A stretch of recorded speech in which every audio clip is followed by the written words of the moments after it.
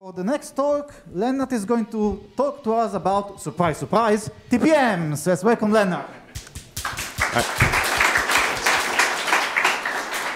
So I was a bit sick yesterday, so I don't have the usual energy that I otherwise have, but I hope it's sufficient for the talk.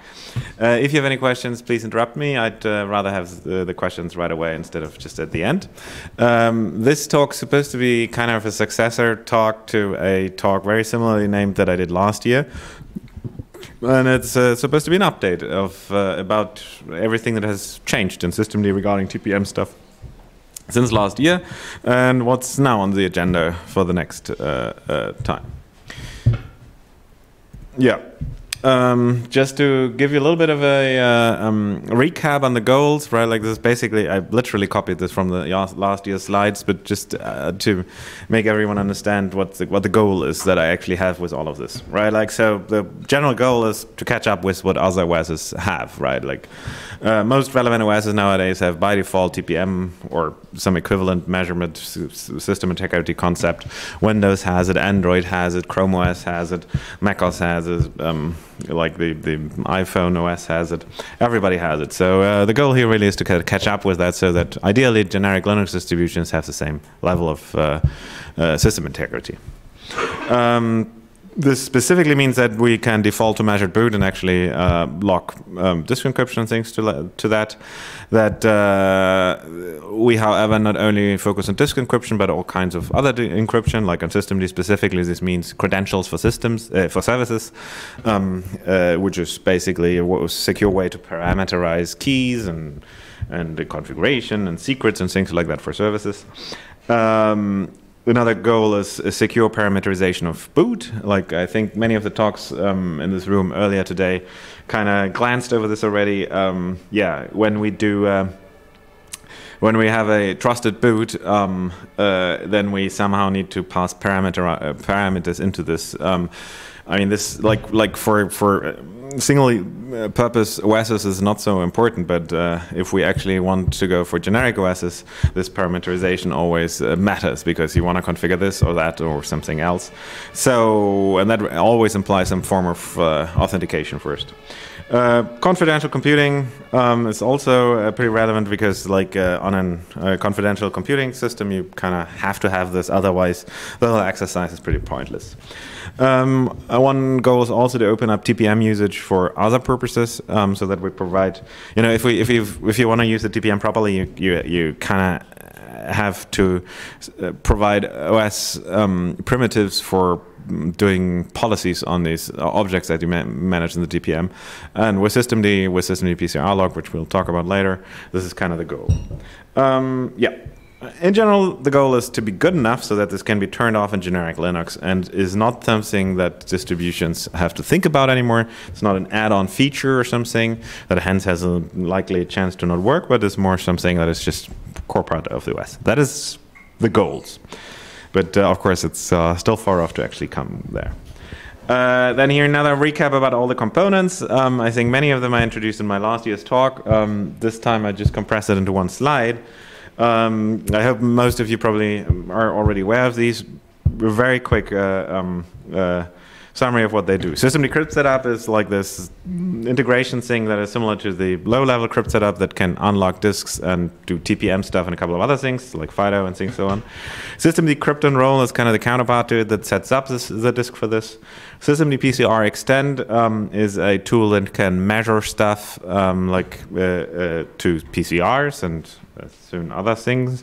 Systemd-pcr phase is the same thing, but it's a multi-call binary, and PCR phase focuses on measuring the boot phase, so that you have something that you can use inside of your TPM policies that you can basically say this disk shall only be unlockable in the initRD, but not after.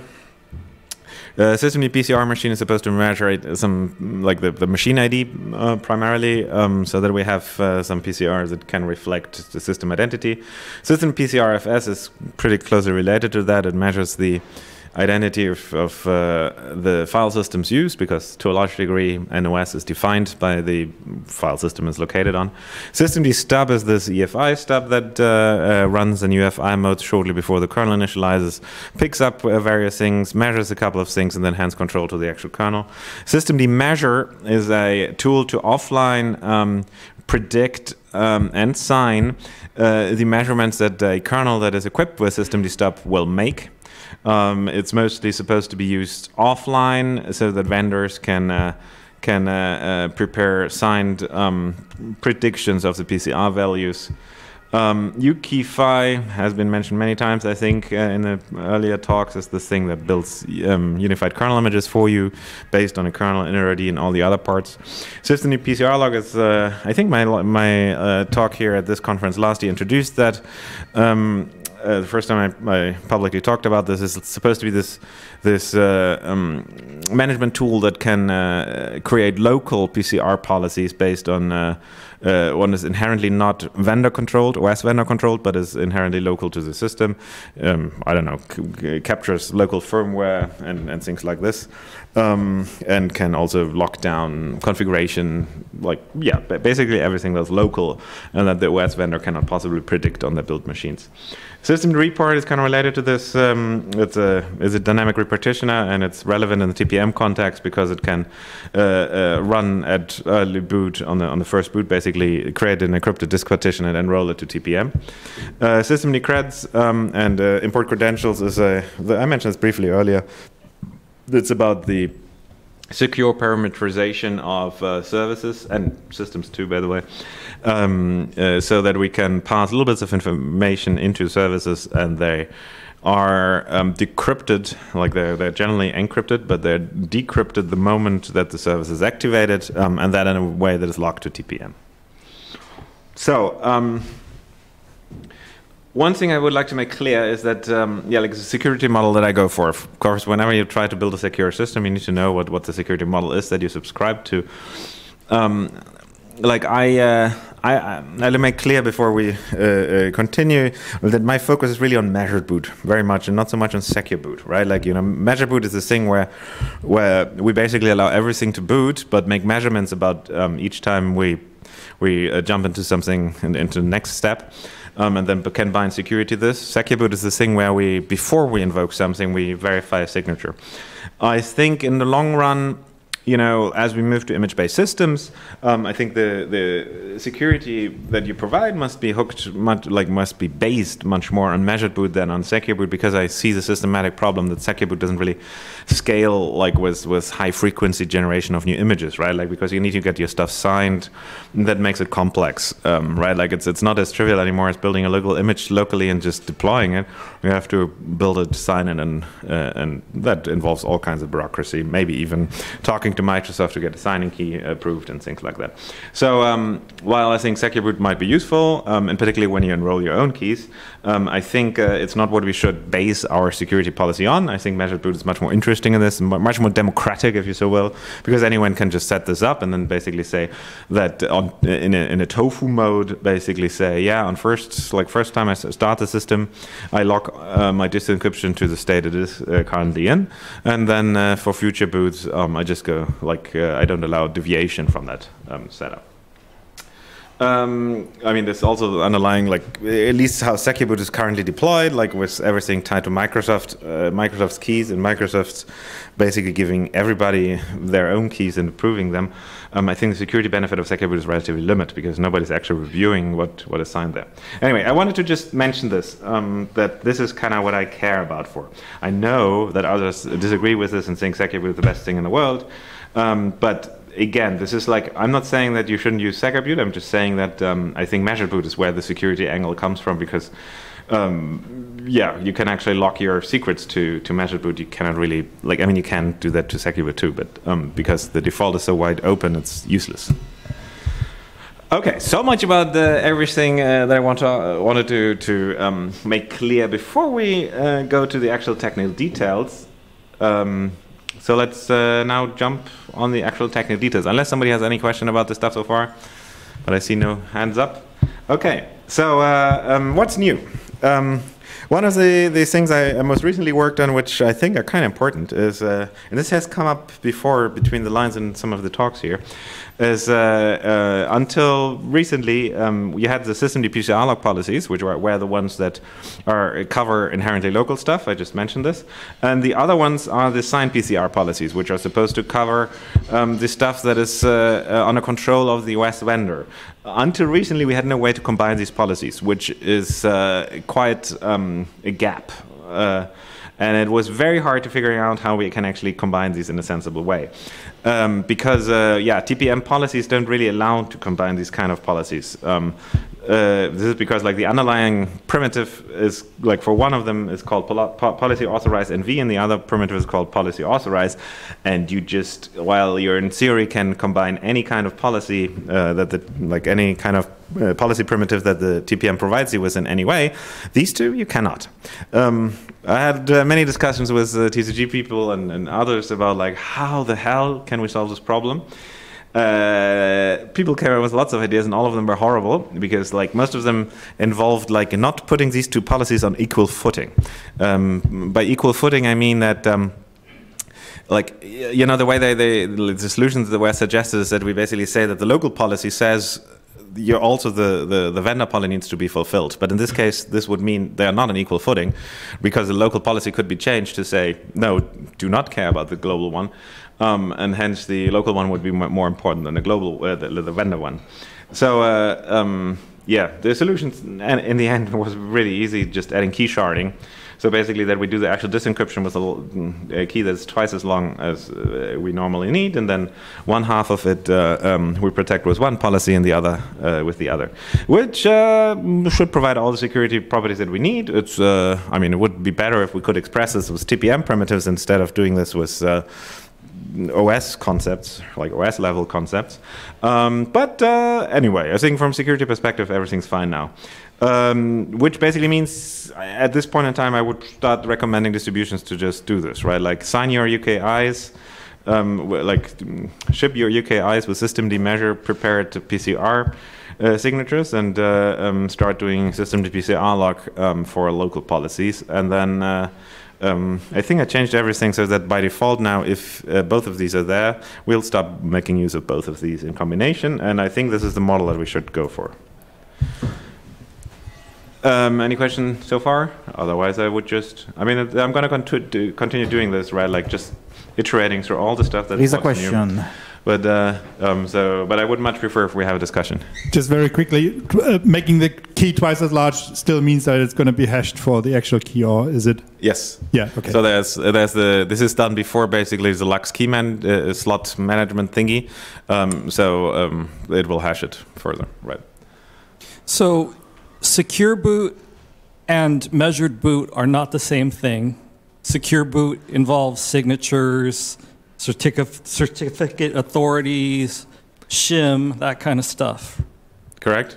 No, well, I mean, strictly speaking, measured boot could involve that too, but yes. Yeah. So is measured boot technically UEFI, or is it something else? Like the secure boot stuff is older than the measured boot stuff, because secure boot is something you can implement purely in software, and this is one of the things that UEFI introduced and has been there around for a long time. A measured boot is something you need a discrete, or not necessarily discrete, but you need a TPM in some form for this, right? Like, because it's basically about having these special registers, PCRs, that can do like hashing. Like, I mean, strictly speaking, they're very similar, because one of them hashes and looks for a signature before it executes code, and the other one just does the measurement, which is a fancy word for hashing and storing the hash somewhere, and then you do the signature checking later, like for example with the signing policy that I was suggesting.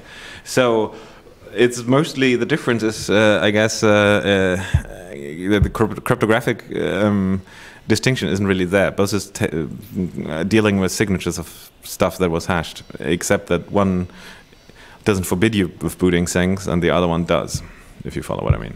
Yep, thank you. Okay, otherwise we'll go to the next one. One thing that I think is kind of relevant is, I mean, it's not directly TPM stuff, but also it's kind of TPM stuff, which is multi-profile UKIs. I think the wider Linux ecosystems kind of has accepted UKIs as their new god, which is great, but UKIs bring certain problems with them, and we added various things of dealing with these problems like PE add-ons and these kind of things. But one thing that I relatively recently added was multi-profile UKIs. Multi-profile UKIs basically means that you can have one UKI that results in multiple menu entries in the boot menu, and you can pick one of them, and then that's the profile that's going to be booted. And a profile is just a combination of various PE sections, right? So you basically can say, I want to use the same kernel image, but I want to use it with 3 different initrds or something. And then each of these combinations becomes a menu entry, and then the user can select something there. The primary use case for this is that you do not do this for initrds, but you do it for the .cmd line part, so that you can have like 3 different kernel command lines. The use case would then, for example, be that you have one for, I don't know, recovery boot, and one for factory reset, or one for whatever the fuck you want to have it. Like, this is entirely up to you. Yeah, I think it makes you guys a lot more useful, because yeah, you can implement all these various things, and do not have to do any external tooling for this anymore. If you use multi-profile UKIs, they're a natural extension for the classic UKIs. In this case, the firmware will measure the full UKI with all its profiles, but then systemd only measures the selected combination of PE sections. I patched this through to all the components that we have, like systemd measure, UK5, systemd boot control, so that they all understand these multi-profile UKIs. Any question regarding that? There is a question.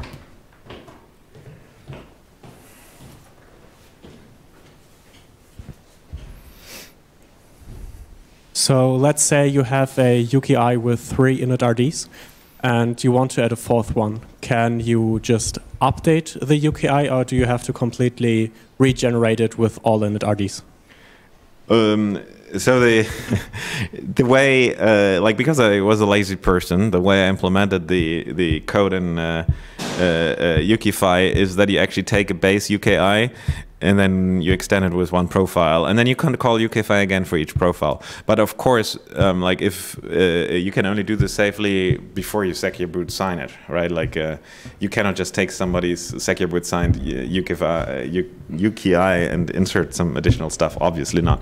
But otherwise, yeah, it was the quickest way to get to something working, is that we do this incremental build, right? Like, you have one UKI, and then you extend it with another profile, and then with another profile, and so on. There's another question.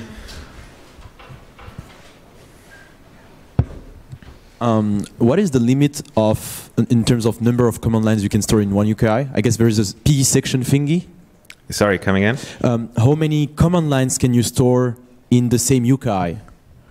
I think there's a limit that is, like, we make no limit on this. This is in PE, and I think it's 32-bit. Okay. Minus Look at the the number specs. of I don't actually know. Like, we do whatever the fuck PE does. We make no additional restrictions. And PE is this weird format that is 32-bit, even on 64-bit machines, except for very few fields. It's way different from ELFs there. Like, in ELF, when they went to 64-bit, they doubled the size of basically all fields. PE didn't do this. So my educated guess would be it's some 32-bit value of sections you can have. But you need to spend at least 2 sections per profile, so you can have 2 to 31 probably in most. Not enough for Nix, so. But that's an educated guess. Check the specs.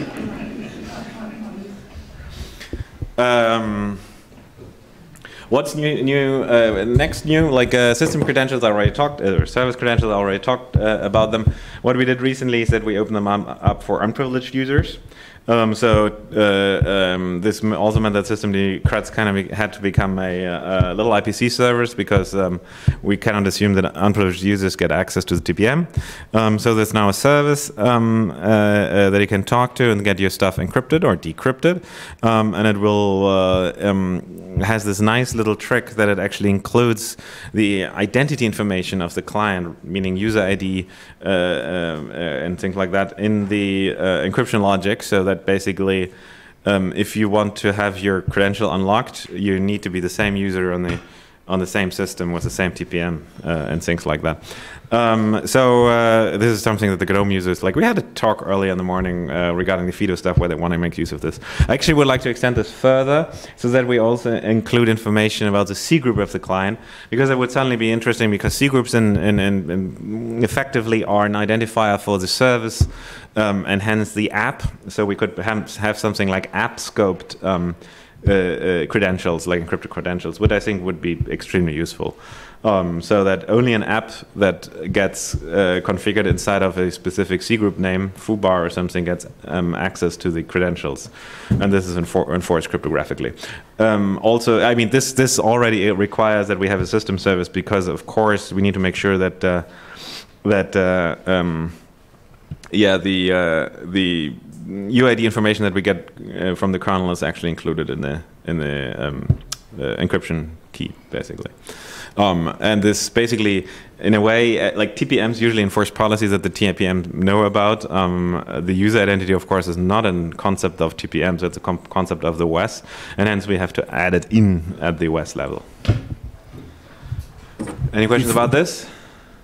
Yes, one there. Then I have a question. Actually, while I work there, I can ask it. So, because it was mentioned in the previous talk this morning, for credentials, we do the sealing and encryption on the CPU, because we have the key on var, and we mix them together.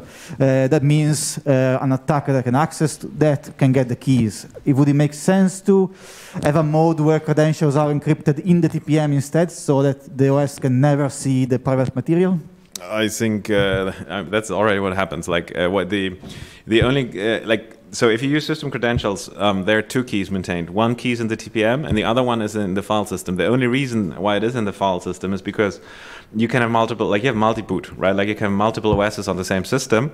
And I thought it would be weird if we allow that, if I install Fedora and Arch Linux on my system, that the Fedora thing could decode my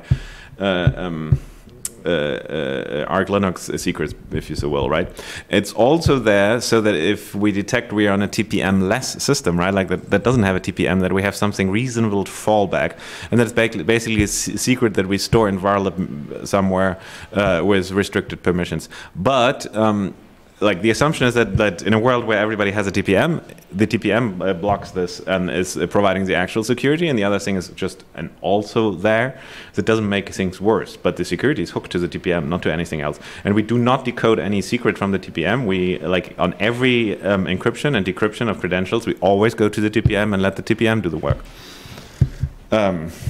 Yes, so I would like to go back to what you mentioned about application-specific credentials. Is there any reason for why, like, is there any relation with the kernel keyring, and why do we need to use C groups where maybe, for example, systemd could like manipulate the kernel keyring to store the key somewhere, and we could have a nice interface where we could request credential that could go up to the graphical interface saying, oh, please give me your email password, then it gets cached into the kernel keyring only for that specific application that requested the password, and like, interesting workflow can start. So I mean, this is certainly a thing, right? Like we have discussed, for example, in the HomeD concept, that we would have a per user secret that HomeD maintains for every user, basically. That is not the secret that users log in, but is something derived of the volume key of the home directory, and would include that into the credential stuff as well. So, which is very similar to what you suggest. I don't know, like kernel keyring, I have a love and hate relationship with that. Me too, but it's maybe like it needs you to be could fixed. do it in there, but the thing is, like, we want a delegation system, right? Somewhere where these things are overridden down the tree, and I don't know. We already have the C group thing. Like, ultimately, what we want to lock to against here is not necessarily secret, but I don't know. Like, it might make sense to have something like this. I've thought about this if we should introduce a concept of a per service credential. like a per service secret basically that we give everybody. But I don't know, I need more use cases before we do something like this, because that would be primarily a service facing new API, new concept, and it would be pretty useless if people wouldn't actually be willing to use this kind of thing. I think the per user thing, we would be our own users, like consumers of this very quickly. So I think we can add this because we have a very clear use case for this. But I'm not sure if, like, I kind of have the suspicion that people who write services probably, yeah, I don't know, they don't want to do their own crypto. They just want to have a way how they can get the fucking secrets that they have, and if we supply to them, great. But if we give them just a secret which they can use to do encryption with, then you might lose a lot of people. So I don't know. It's a raw interface, and I think we need to give them a higher level interface where they don't have to do these. So that's an answer. I don't know. I'm open to discussing this. I'm not just at this point convinced that this is something we should deliver because that makes sense. I see that it might be difficult to get people to use this. Anything else at this point? Otherwise, let's go to the next one. This came up in last year's talk about the event log. We nowadays have a JSON-based event log, JSON-CL event log, so that implements a TCG standard. It's not entirely JSON-CL though, because JSON, like the CL spec from TCG, is kind of wonky. It defines, for example, a record number that should be included in every event log entry, and that basically means that if you want to attach something to the end, you always have to read the front to actually figure out what the next number is going to be that you append. And I decided that this is just wasteful, right? Like, because event logs can grow and will grow longer, and every time we add something, we have to count this or cache the value. This is just messy. So my solution to this is do not include the record number. But it's trivial to convert to the real thing, right? Like, if you just iterate through all the objects we write there and add an increasing record number, then you're there. So yeah, so it is basically JSON-CL, but not really JSON-CL, but trivial to convert. There's a Varlink-based API to actually include your own measurements in this. It will do the event log update and the PCR stuff as atomic as we can do these things together. Of course, we cannot really do them atomic, but we provide locking and everything. This has one primary consumer, which is systemd-pcrlock. The new measurement API via Varlink, I'm not sure how useful it is actually at this point, because if you want to start measuring something, you need to have a PCR that you can measure it to. And there are no free PCRs. So yeah, great that we have this API. I don't know how useful this is. The next slide, I think it's the next slide, we'll talk about what we can do about this though. Yeah, but I think conceptually it's something we definitely want. And hence it's already there. Yeah, any question regarding this? Okay, or it's not the next slide, but let's talk then about this first. One thing that I realized working a lot with TPMs, there is a disagreement how TPMs shall be available to the OS, like OS, like conceptually, because some people assume that TPM are this piece of hardware that is always accessible to the OS, but that's simply not true. Like, first of all, in Linux we do, I don't know, compile drivers as kernel modules, in particular in generic distributions, because there are many drivers that you have, and yeah, you don't always want to have them in the kernel. But even if we would link all drivers into the kernel, there are still environments, and many of those, where you have, because TPMs are ultimately just an API. They are not a hardware specification so much as primarily a way how you talk to one of these things. And I think we're moving into this world, and particularly in the clouds and stuff, where TPMs are going to be vTPMs, right? So, and that often implies that they need to be started first, right? Like that there's a user space component that starts them. There's one, for example, Opti, that does this, but even in generic OSs, I think this is where things are going, right? Like that you have, I don't know, some enclave, some VM, encrypted VM or something that actually does the TPM stuff, and then might be backed by a real TPM or might not be. But this kind of implies that the TPM is not always available. It's just available from some point on. And so, accepting that this is how it is, we added a synchronization point to systemd boot, basically, which just says when the TPM is available. And anything that wants to access the TPM, like for measurements, for unlocking disks and things like that, needs to be ordered after that. So yeah, summary is basically we support opt and generic distributions that do not compile all TPM drivers into the kernel better with this.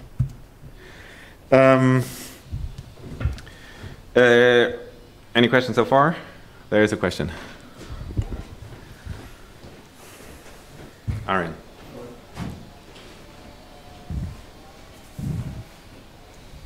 At what time in boot is that synchronization target? Because I assume that in early boot you also want to measure things to the TPM, right? How does that work? It's in the init. Okay. Yep. Okay. So that point should usually be reached very shortly, hopefully after the init. But after UDEF started doing its thing, right? Because UDEF is the thing that might make this stuff available. And if you're not using systemd init, then I guess it doesn't. I don't understand that question. Okay, yeah. Or if you boot without an init, for example, and you just boot into. Well, if you work without systemd, then you're fucked, right? Like you have to add all the synchronization points yourself. I mean, and you need to run daemons, right? I don't know. Like no, but I mean, in stage 2 you run systemd, and I suppose some of the early boot components measure things into the TPM, or do they not? Is there? Sorry, I didn't understand that. Like, are there any early boot components in stage 2 that measure things into the TPM, and can they? What do you mean by stage 2? Like the not in the init, but in the rootfs where we switch into. Like yes, we do. We measure like a lot of places now the phase, right? Like so basically the way how it works is now that the PCRs are generally available during firmware phases, right? Like SD boot and so on. They generally get access because firmware provides this, even in opt worlds and things like enclave worlds. But this is only for measurement. And then you transition to the kernel. The kernel has no access to the TPM usually as long as it initializes. Then the init gets control. Then we wait exactly as long as we need for the TPM to show up. Then we do the first measurement that we reach the init phase. Then we do stuff, possibly unlock the root file system. Then immediately before we leave the init, we do another measurement. Then we transition to the rootfs. Then we do another measurement that we reach the rootfs basically. Then we another measurement when we just started like running regular services. And finally we do another measurement when we're ready. And then during shutdown we do a couple of measurements as well. Thanks. So I don't think the question was, if you don't do the init to rootfs transition, how do you do this? If you have you call them USI, Unified System Image, or whatever else you came up with. In that case, if the TPM comes up late, then you're screwed. I think the answer there is build it in the kernel. Don't do kernel modules or anything, right? You get the question? Like a USI for me is basically where you build an init that claims not to be an init, right? Yeah, exactly. But if you activate the TPM halfway to the boot of that, what do you do before that if you need to measure stuff? That is the question. I mean, in this case, of course, there would be no init measurements being made because you never were in the init in the sense that systemd understands it. I mean, you would wrap it up as a CPIO and add it to the kernel as an init, but then from you wouldn't have etc init release file in there, which is how systemd detects if it's an init, right? So so from systemd perspectives, you're not an init, even if from the kernel perspectives you are. And then hence these two measurements about the init would not happen, but the TPM 2.target would still apply, right? Like but the question is, do we have measurements that we do before that? That is the question. No, the first measurement that we do from user space is the one that we just entered the init. And if we have no init in this sense, then the first measurement would be the one that we entered the rootfs. Okay. Yes. What about things that happen after measured boot in user space? Is systemd involved in any of that? I mean, you mentioned UDEV and how, like I used the TPM command line tools to do things like my. So, I mean, part of this, what I'm talking about here next somewhere is, yeah, I would like to get to a world where we actually measure lots of things during the whole runtime. Like, for example, that systemd-convex and sysx, right? These things that are extensions that extend etc and user, that we make measurements when we apply them, or that systemd-enspawn, when it starts a container, it measures the image that it does. It's a different use case, though, right? Like the way I see it, the early boot time stuff, right? The firmware stuff until basically the boot settled. That is most like the primary use case is probably for that is disk encryption, right? Or any other kind of like credential encryption or something like this, right? Like so where you can nicely predict stuff. The other part, right? Like during runtime, you know, if we do a measurement for every container that starts and stops and starts and stops, right? This is not something that settles. So this is something that goes on for all eternity, right?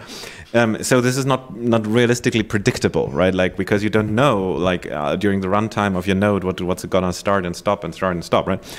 So the use case for that kind of stuff is remote attestation, right? Which is a very different use case, even though technically it's not that different, right? Like you still validate your event log. So right now, the functionality that we provide in release systemd versions mostly deals with the stuff until it settles. But I think we should, and much of the work I'm doing is to extend this for the remote attestation stuff as well. So that basically we always know exactly. You know, like I want to come to the system definition where for every file on the system we can cryptographically make a proof where it comes from, right? And this is kind of part of that thing. So yeah.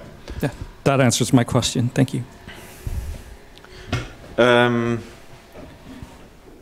What else is new? systemd-pcrlock, we talked about what that is. It's a Varlink, it now has a Varlink IPC interface. This is in particular to request policy rebuilds, which is supposed to be used by things that, I don't know, FW updatee, for example, when they update the firmware, because if you update the firmware, the measurements will change. And in particular, if we have no golden measurements for these firmware updates, then you have to temporarily loosen the policy a little bit, like you have to kick out the firmware-related measurements from your policy, so that you later then lock it down against in what you actually saw. So for that we added a Varlink IPC interface.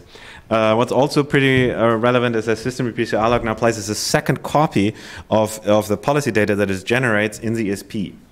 Wow, slide doesn't make sense. Now places a copy of generated copy. I apparently didn't proofread this. Anyway, so yeah, it places a copy of a generated copy in the ESP of the policy generates, and this is crucial because the systemd-pcrlock policy is what you need to unlock the root file system, right? So. However, if you needed to unlock the root file system, it needs to be available at init-id times. It's one of these questions of secure parameterization, except that we cannot actually encrypt this data, which is usually what we do for secure parameterization, because after all, it contains the information that we need to unlock the encryption of the TPM. But anyway, so key really is we now manage this automatically, so that if you you finally can use pcrlock reasonably for the root effect itself. We have only a couple of minutes left. I got some smaller things here on the list. I think I'm going to skip over this and very quickly go just to what's next. Just to have mentioned this. NvPCRs is kind of the next thing. Like I mentioned earlier, that we now have the log and we have the measurement APIs, but it's not so useful because there are no PCRs left. Yeah, NvPCR is supposed to be a solution to this because TPMs actually have a concept called NV indexes, which are like these little bits of memory that you can use on the TPM and that are persistent. And you can use them in many ways. And one way is to you can use them as additional PCRs, which is really weird actually because NV, as the name suggests, is non-volatile. PCRs are inherently volatile, right? Like they're supposed to reset when you boot, and I don't know how else I would call that then very much volatile. But anyway, you can use them like this. So basically this would make the allocation of them non-volatile, but the contents volatile. This basically allows us to have more PCRs. And that is kind of necessity for the stuff that I was talking about earlier, where we start measuring convex, sysx, containers and things like this. Because, yeah, we need more PCRs for this. So I talked to TCG and stuff like that, and they're actually going to assign a NV index range to us. Like NV index is identified by 32-bit integers, basically. So there's no file names, no other kind of sensible naming. There's just numbers. Hence, it's essential that we have like an ID range, like a number range assigned to us, and they said that they're going to do this, and then they wrote it on it, but then they figured out that maybe they don't want to do this for every open source project that comes along, and wanted us to assign it to Linux, whatever that is, instead. So we convinced them, I think, like they still haven't voted about this, to assign it to the UAPI group.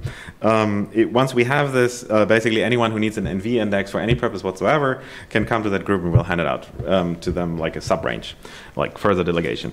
Yeah, I think my time's mostly over. I think the future is looking bright then, because we actually can measure everything we want.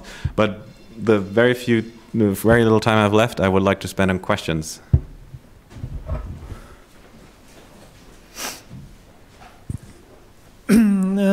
Thanks for the update. If my memory serves me well, I remember we discussed a few years ago at some conference the HOMD, the double encryption of HOMD, when HOMD is stored on encrypted root, when homes are stored on encrypted root, and I believe you said that then that we shouldn't actually encrypt root because it's from the distribution, so there are no secret things. We can rebuild it. And now you're talking about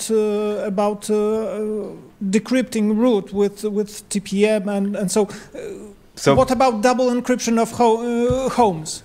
So the model I'm going for is that /user is only DM Verity protected, and that the root FS, which contains etc and var and home, is DM encrypted, right? So I think OS resources don't make any sense to encrypt. They need to be authenticated, however, and the other stuff needs to be encrypted. But I don't know how this looks in the end, right? Like, you know, for example, there has been people have added support for Opal, like for hardware encryption. I think it might make sense to, because Opal is kind of free, right? Like, because the hardware does the encryption for you, and there's no latency involved and things like that. It comes at a much weaker level of security, though, right? Like, because it's opaque to the operating system, they don't know what's going on. And Microsoft, for example, they turned off Opal support in Windows because many of the hardware manufacturers were found out to lie on the Opal stuff.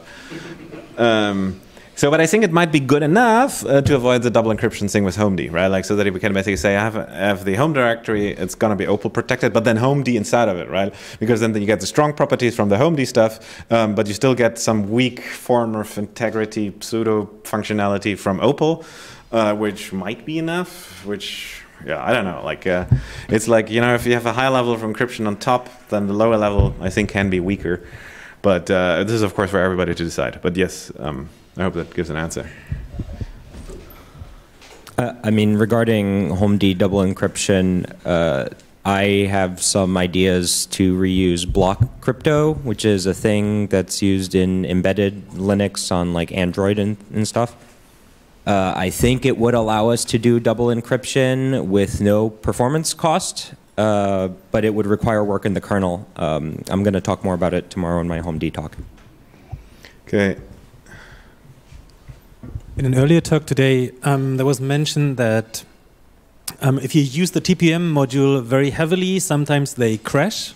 That's the first thing. What does systemd then? Because the more we use that, and then the TPM module somehow crashes them, what does systemd? What do you mean by TPM module? Like? It doesn't answer anymore. It may happen. Let's say there's a bug in the firmware of the TPM, and what is with suspend? So because I mean there's the problem that you have with Wi-Fi firmwares that you have quite often that they gonna die in some circumstances. So what does systemd do then? I mean, it's like how it usually is, right? Like stuff that is not used much generally doesn't work, right?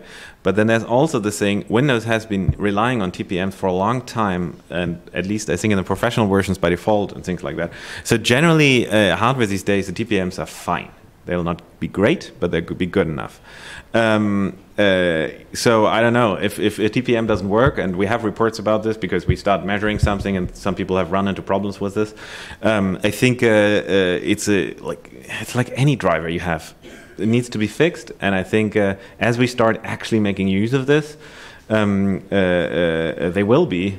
And we're in the luxurious position that we come 15 years later than Windows and all the other ones did, so they probably solved all the worst shit for us. That said, because we have the luxury that we came from 15 years later, like systemd-pcrlock and the signed PCR policies both make use of functionality that was simply not available in TPMs when Windows started the thing. So this makes our life much nicer. We have much nicer security properties because of that, because we don't have to deal with rollback issues and things like this. But it also means that this functionality, of course, not as well tested. But I don't know, because most of the TPM firmware just copies nowadays the reference implementation.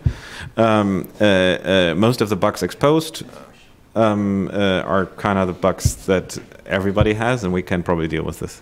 This is my assumption. Regarding full disk encryption, syscaller, which is a kernel fuzzer, has a big load of open file system bugs. If you do you know syscaller, the kernel fuzzer? Yeah.